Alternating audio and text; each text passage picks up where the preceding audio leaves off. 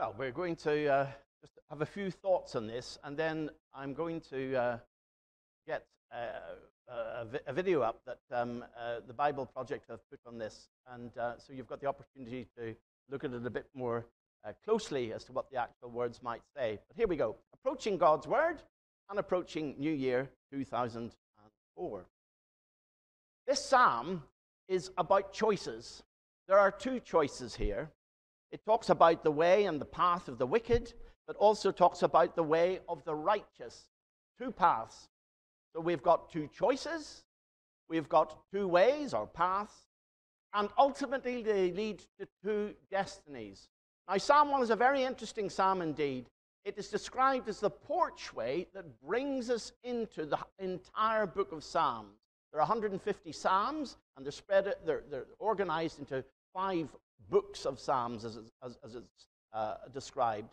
But Psalm 1 very deliberately sets out how you approach the Psalms as a believer, and what are the choices that face people, because many of the Psalms are quite angry at what the wicked are doing, as well as joyful about what God is doing. And so this is how we approach God's Word and its centrality to it. And you can see from the first reference here, it says, blessed is the one, verse 1, who does not walk in step with the wicked, or stand in the way of the sinners, or sit in the company of mockers. Have you got the picture? I'm walking. So I'm still going. But which way am I going to go? Is it that way? Or is it that way? I've got a choice in the road. What way do I go? And if I take that way, how far do I go before I just stop? I've stopped walking, I'm standing. And then I'm starting to get comfortable. I think I'll just sit down. Where have I got to? I've landed somewhere, I've made a decision, but in doing so, this verse points out that those who make the wrong decision end up in the way of the wicked, in the way of sinners, and in the way of those who are mockers, scoffers. Now, Pilgrim's Progress was a very famous book written about 350 years ago, and during the journey of the pilgrim, whose name is Christian, he came along with a chap called Hope. And they came until they found a place where they saw a way that put itself across the road, and it seemed to lie as straight as the way in which they should go. But they didn't know which way of the two to take, because both directions seemed equally straight and equally sensible to follow. And while they were considering that, a man dressed in a brilliant white robe came along and said to them, why you stood there? And so they said, we're going to the celestial city, but knew not which of these ways to take. Follow me, said the man, it is there that I'm going. So they followed him in the way that came into a nice broad road. And then by degrees that road turned them so far from the city that they wanted to go to that they ended up facing the other direction. And they still followed this man through. But by and by, as it says, before they were aware, he led them both to a net, and they got entangled, and they didn't know what to do. And then the white robe fell off the man's back, and they realized they had been tricked, and they lay crying for some time because they could not get themselves out. Now, that's how Pilgrim's Progress explains choices that face men and women, boys and girls today. The book of Proverbs says this: there's a way that appears to be right, but in the end, it leads to death. We have choices to make each day. And Jesus, of course, explained this in the teaching he gave. He says, enter the narrow gate, for wide is the gate and broad is the road that leads to destruction, and many enter through it. But small is the gate and narrow the road that leads to life, and only a few find it. And so, what is the choice that we face? And how can we make sure we take the right direction? Well, this verse in the psalm, as you can see, talks about the blessing of someone who avoids the wrong way, doesn't listen to the counsel or get in step with the wicked, the people that are trying to pull us away, or even sit down with the scoffers. Instead, the focus, the guide, the lodestar that we have to follow is the Bible. His delight is in the law of the Lord. Our delight is in the law of the Lord, and on it meditates day and night. And so today I'm asking the question, are you a delighter in the law of the Lord? Do you meditate on it day and night? Does it wake you up sometimes in the middle of the night as you reflect on what am I doing? Where am I going? Am I on the right road? Am I really following Jesus? Or am I deluding myself and listening to the siren voices? And it then describes the impact that following Jesus makes upon a person's life, following the Bible.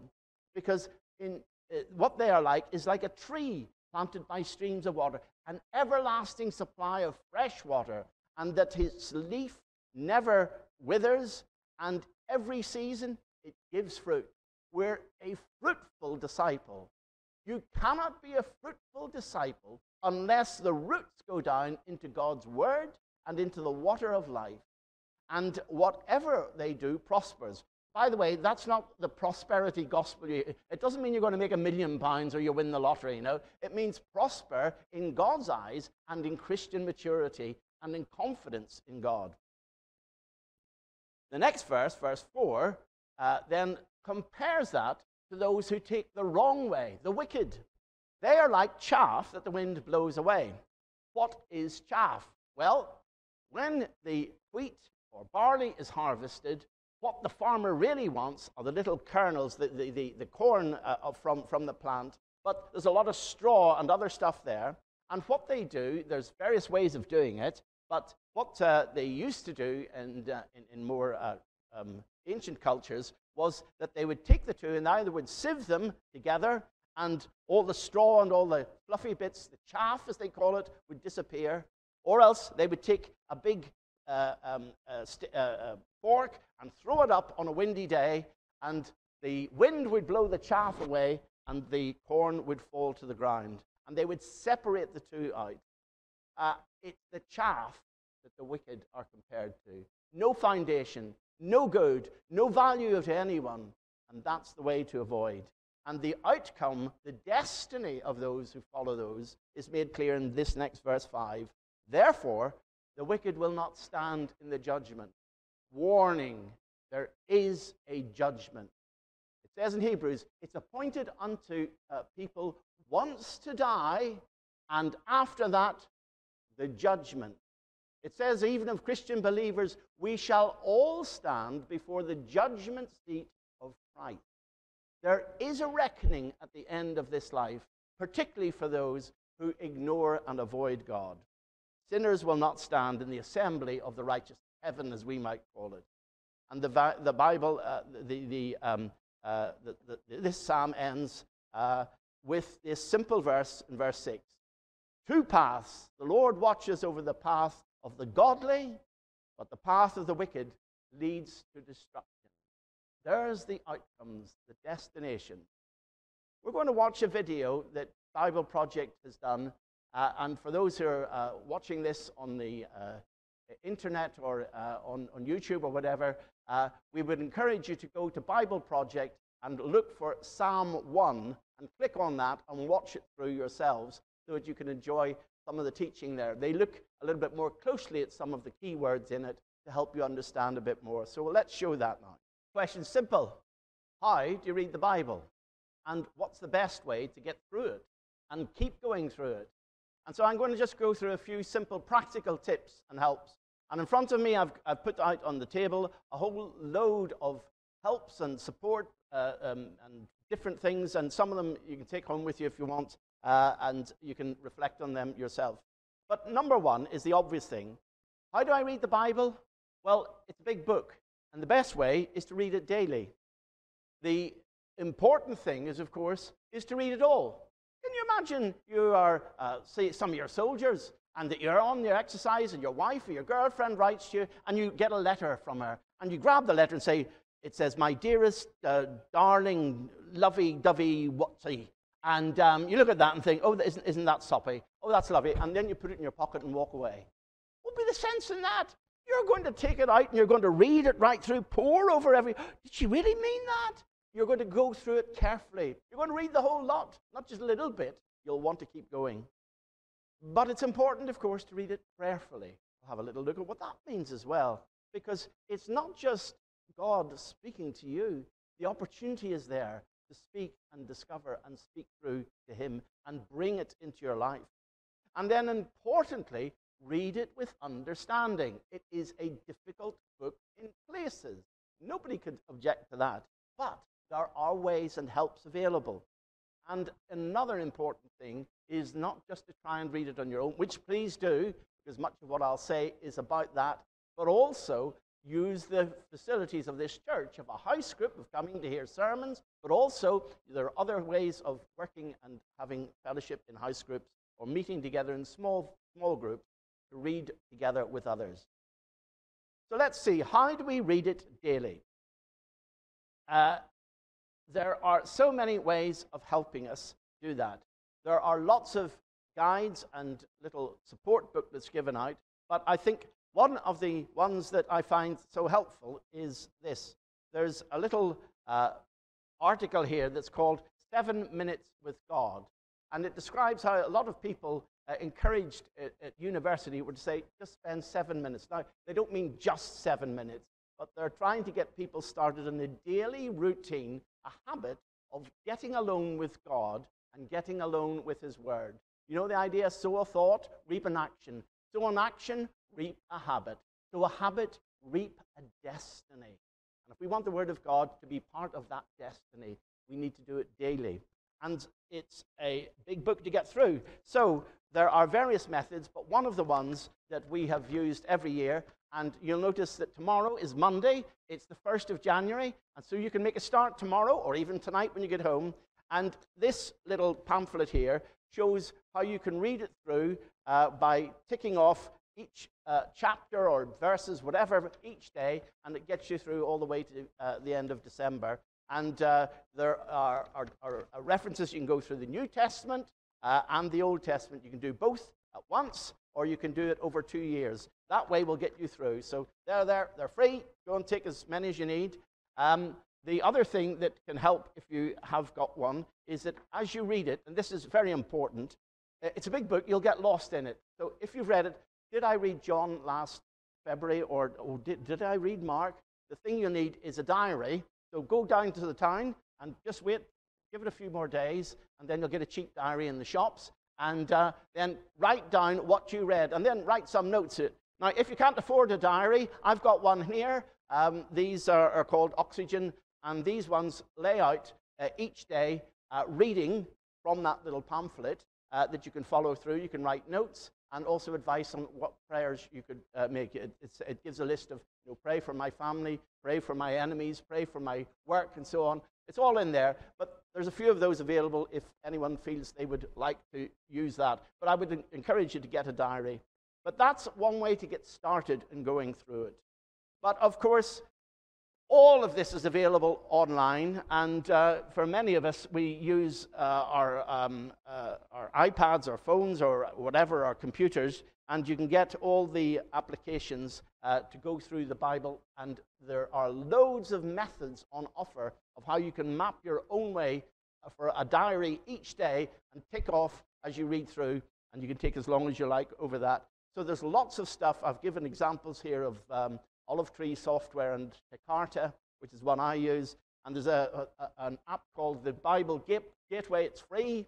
And every version in English is available. So if you don't like the King James Version, use the New International or use the New Revised Standard. They're all there online, and you can put them in your iPhone. Everything is it. So there is no excuse nowadays not to have access to a Bible. But listen, how do you eat an elephant? Answer, 1 spoonful at a time. You will get through it. You will get through an elephant eventually, but take it gently. How do you eat the Bible? It's a big book. There are 66 books in all, and it takes quite a while to read through, but it's one step at a time. And that little booklet, or that little leaflet, guides you through to get to the end. How long does it take? How long is a piece of string? As long as you get from the beginning to the end, you will get through it. And it's just a question of pacing yourself. It's a marathon. It's not a sprint.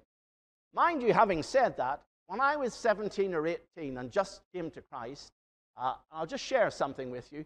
When I came to Jesus, I'd been at an exciting youth fellowship weekend, and there was a famous speaker. He was actually the Bishop of Karamoja in Uganda, and a lovely chap who had really made me think that I didn't have the faith that he had. But I went home, and in the quietness of my own bedroom, I opened the Bible, the old King James Version with the these, thous, and whatnots, and I went through the Sermon on the Mount, and I then started reading it again. There was nobody there. It was just me and the Bible and Jesus. And I came to faith because I sought first the kingdom of God and put my trust. And every day since then, as much as I can remember, I have constantly gone back to that Bible, not the original one, the ones that I use now, so that I understand more. And that was over 50 years ago. And it's important to do a step at a time, because that way you get through. My brother and another fellow called John said, let's have a race and see who can get through the Bible as quickly as possible. I think I did it in 1 year and 5 months. My brother was a little bit quicker. John, his name is John Scott now, and it's the Reverend John Scott, did it in 4 months. So you can go through if you just have nothing else to do in life. But all I'm trying to say is it's not a race, it's not a competition, but it's an opportunity to discipline and try and see what's it all about. And guess what happens when you get to the end? You've got it. You go back to the beginning again. And I started yesterday, Genesis chapter 1, because I've completed the Bible, and I do it every year. And I'm starting again, so I'm ahead of the game, because I started before the first. But you get what I mean? You just keep going, because every time you go through, it's like a different journey. You see different things.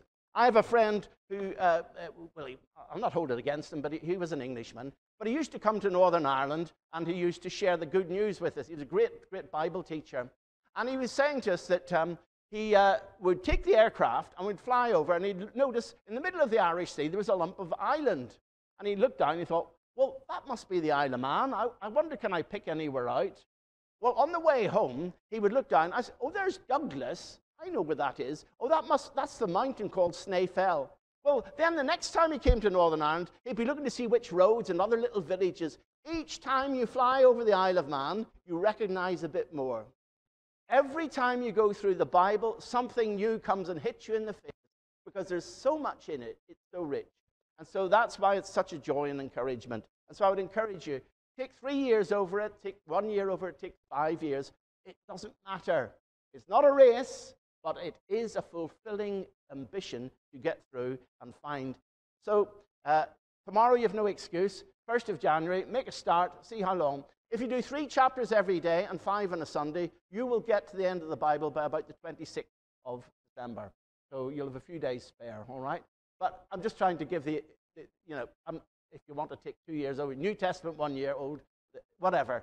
It's not a race, but it is important to hear the whole counsel of God. Not just the bits that, I love going back to that bit, 1 Corinthians 13, if I have the tongues of men, of angels, but have not learned. Oh, we always like the nice passages you hear at weddings. No, you need to get through the whole lot, even the bits of the tabernacle and all that, to find out what God's real big plan and purpose was. Thirdly, read it prayerfully. It's not just there to be a study guide. It's not just there to be an academic exercise. No, it's to affect and change the heart. It's to be prayed in that God might change me as I read this word, that I might understand something better I can share with others, but also something I need to change in my life, perhaps. Is God speaking to me, and how can I carry this out? It needs to be prayerfully used. And more important, Jesus used the Bible prayerfully. He went out for nights of prayer and disappeared from all the apostles so that he could have time alone with God. Prayer is important. But every time the Satan challenged him, Jesus' response was, "It is written." The Bible is a sword, it says in Hebrews. The Word of God is living and active, sharper than any two-edged sword. In other words, when tempted, what is it in the Bible that I can reflect on that will make me avoid this sin? And so Jesus applied that and set that example. Read it prayerfully. Read it with understanding. Guess what? You are not the only one. You are not the first one to have ever become a Christian. You're not the only one to have struggled with some passages in the Bible. Godly people have done so years before you. How can you instantly get yourself taller? Do you know? How can I instantly make myself taller? I shall stand on the shoulder of a giant. And there are many, many giant, godly people who have written books galore. Now, I'm just throwing a few out in front of you here, but there are different types of books. There's commentaries galore here. This one here I got as a school prize when I was 18 or 17. It goes through every book of the Bible, gives the background, the introduction, all that. There's plenty of helps and supports that you can look to that get deeper into God's Word, but help you grow. One other thing that I find very important is this here. This is my new international version. You don't need to have this version, but there are many versions of what's called a study Bible. When you open a study Bible, you see the Bible words, but there are lots of notes, and sometimes there's nice little maps as well that explain things. And having that in front of you, when you read a verse and you think, where's that? And the map is there, or what's that about? And there's a note at the bottom explaining it. That is so helpful. And I strongly encourage people to either buy one of these or to use one online. And having said buy one, I hope you got book tokens or something for Christmas, because you need to spend them and invest in good books, a good Bible for a start, a study Bible, but also other helpful Christian books, not just stories of fantastic miracles that people think they've been through, but rather help to understand what the Bible teaches, little guides and things like that. So invest in your future. Spend money buying a decent Bible, but also a decent library. Build one up of books that can help and instruct and take you forward. And there's nice things here, such as the New Bible Dictionary. There are a whole load of things that happen in the Bible I haven't a clue about, but you go to the dictionary, not only will it show you the maps, it'll give you all sorts of little background details and then point you to various verses. This is an unbelievably helpful book for a Christian. The best book of the lot, where is it? There it is in the middle. I think this is horrific. This is the best of the lot. The Lion Handbook of the Bible. Beautiful color illustrations. There's lots of the pictures of Israel, of each book of the Bible. It's all very carefully explained, and I think this is brilliant. If you haven't given someone a Christmas present, get them one of these, and that will help them on their faith. And if you haven't got it yourself, get one. I hope you get what I'm trying to say. Searching, going through, growing as a believer, feeding yourself, not just other people giving you sermons and other things, feeding yourself is critical to becoming that tree by the water, and that one that will withstand the storms. Invest in that, spend time in it, and also grow through it. And I just mentioned this at the end. Don't keep it to yourself. Get into a house group. Join with others. Meet informally. It doesn't have to be a big house group in the church. It has to be 2, 3. Maybe just have a prayer together and read a few verses and ask yourselves, what's this about? Share experiences, but also, above all, share understanding. These are the kinds of things that one can do. These are the kinds of things that turns us into the right way and helps us to discern where the wrong way is and where the right way is. That gives us the weapons to fight back the evil one, but above all gives us the bread of life to grow as believers.